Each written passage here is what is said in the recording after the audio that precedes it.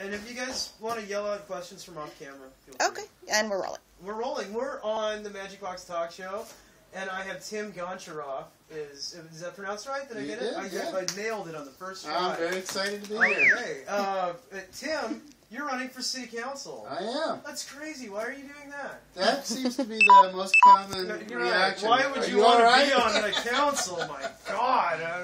Well, I have a lot of answers to that, but I'll try to give you a short one. I've lived here a long time. I settled in Santa Cruz because there's so many things I love about this place. And among them are that people love the environment, that people value diversity and creative expression. It's a community where everybody is welcome, where everybody's input is wanted. And I see those things changing. We've had some hard times, and I see some reactions to that are maybe natural human reactions, but I think they're taking us in directions that are not healthy. A lot of people are pointing fingers, blaming each other, trying to figure out which parts of the community don't belong, how we can get rid of those people. And I think those are not consistent with the values of Santa Cruz, and I also don't think they're helpful. I don't think those are going to solve any of our problems. So, seems like there's a lot of panic, and then people maybe not thinking clearly about the full implications of what they're doing, or just sort of adopting an ideology because it plays into their fears, that sort of thing. Yeah, if you go to things like city council meetings, something you hear a lot is, we have to do something. And if somebody says, well, you know, this proposal you're making isn't really going to help the problem you're trying to address. But we have to do something. But we have to do something. I think we need better solutions than that. Yeah. Well, and the end result of that is you get this vendor ordinance where they're banning art vendors from rolling blankets out and putting them on the ground.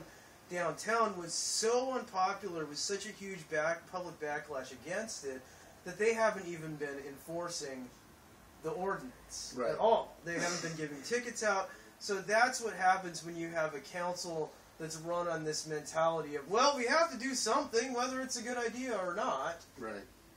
So how would you, if elected, like, what sorts of things do you want to implement that would be an improvement for that? Well, I don't want to pretend that I have all the answers, but I do have some ideas. There's been a lot of talk recently about the city's public safety task force that came up with an enormous plan with 72 specific suggestions for things that we can do to improve things. And one that's gotten a lot of attention is that we need to lock up a lot more people. I think we need to challenge that. When we talk about potential solutions to problems like mental illness, or homeless veterans, or homelessness in general, or poverty, or illness, the response we always hear is, well, we'd like to do more about that, but there's just no money. And there seems to be this assumption that locking people up is free. Right. But of course it's not. In fact, that's the most expensive option of all. It costs $40,000 to $50,000 a year to keep somebody in jail. And how can we say we can afford that, but we can't use that same money to provide counseling or treatment or feed the hungry or shelter for people who are sleeping outside on a freezing night like this? I think we really need to question our priorities and look at where we're putting those resources. Well, one trend that I've noticed is that the local county sheriff, for instance, has went to the county to request money for a new jail facility. And this is because this is going on all over the place on California on a statewide level because of the realignment policy that came down from Governor Brown. So now the responsibility from state-run prisons has switched over to the counties. So all the counties are in a panic, and they say, we need more money, we need more jail beds, when that's actually counter to what the idea of realignment was, to reduce the amount of people in prison. Well, there is some of that happening, too.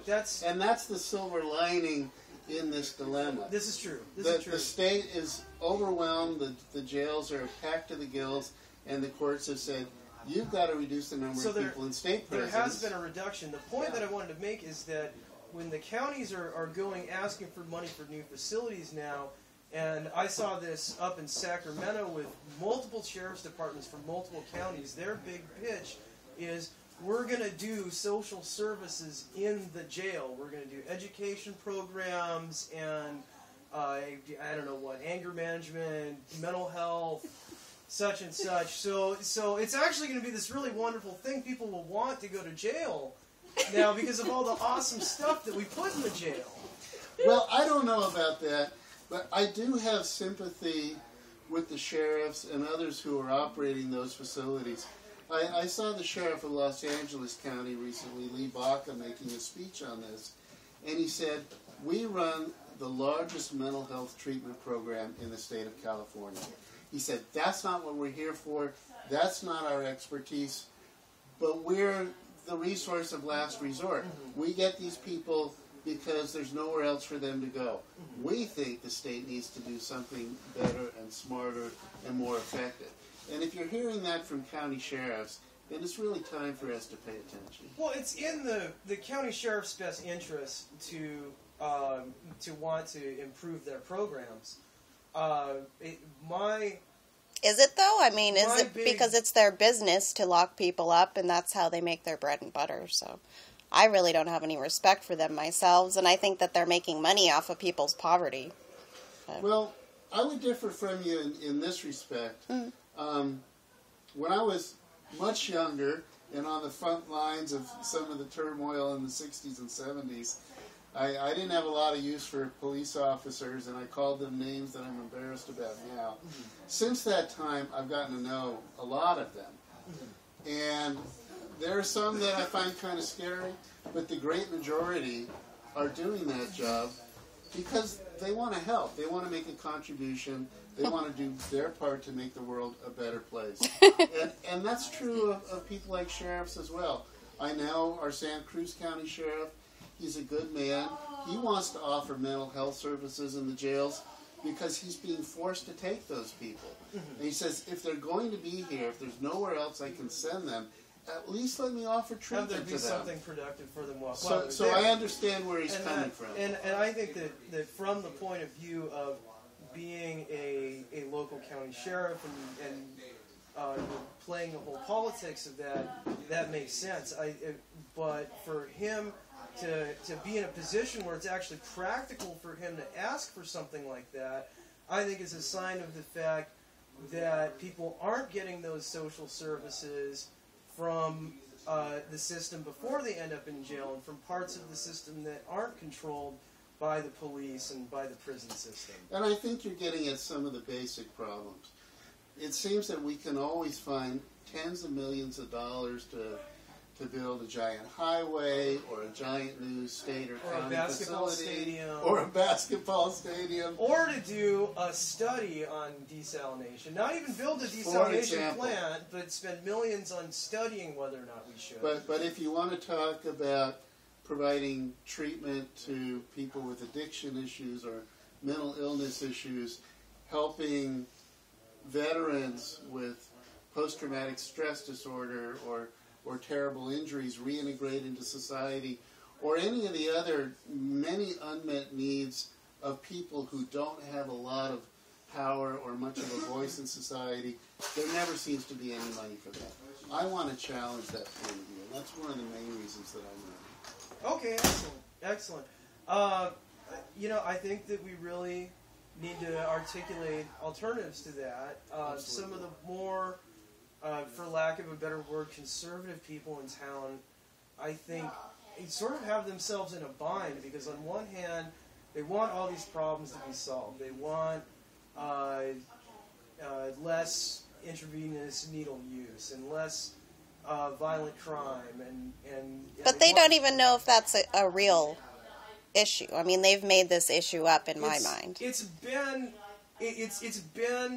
turned into a political hot potato for. Yeah. Well, what about the police pouring water on my friend who is a veteran? And, it's like, what were they doing in that instance? That's a real issue as well. Mm-hmm. I mean, that's that was the Santa Cruz County Sheriff. So, right, yeah. And do you have any homeless friends? Do you know any homeless people? Sure. I had a long conversation with a homeless friend this afternoon who spends a lot of his days on a bench down on Pacific Avenue. You probably know who he is. We had a great conversation, and he said he wished he could give me a campaign donation. I told him that I'd give him a pass. So I think to respond to what you were saying, Colin, when you start getting into public policy issues, you find that if they were easy, they would have already been fixed. Yeah, for sure. The problems that we're dealing with are tough, and they're complicated, and people don't always have the patience to deal with that complexity. They want simple answers.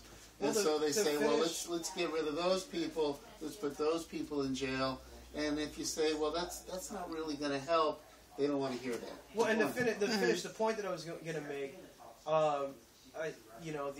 these anti-crime groups around town, like, they want a solution to all these problems, but then they also have this belief that if you give these people services, if you help them out in any way, that it creates this magnet effect, and more people are going to come to town, and people are going to come here just for the services. I really think that it isn't borne out in the evidence, and I think it also creates sort of a schizophrenic type approach to policy, where it's like, we want to